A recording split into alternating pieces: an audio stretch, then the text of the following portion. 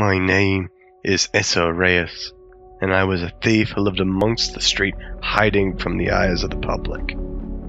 I've had to fight to survive in a world that stood against me, stealing, scratching, and clawing my way through anyone who would try to push me down. I got good at it too, and I made a good life for myself, for a while at least. But as the old saying goes, pride comes before the fall, and one day I got caught. I spent countless days and nights wasting away in that cell, awaiting whatever fate I was destined to, when in the dark, a new hope bloomed for me. Voices from beyond that promised to guide me if I helped them. And now I serve these voices, and my first steps to freedom is to graduate.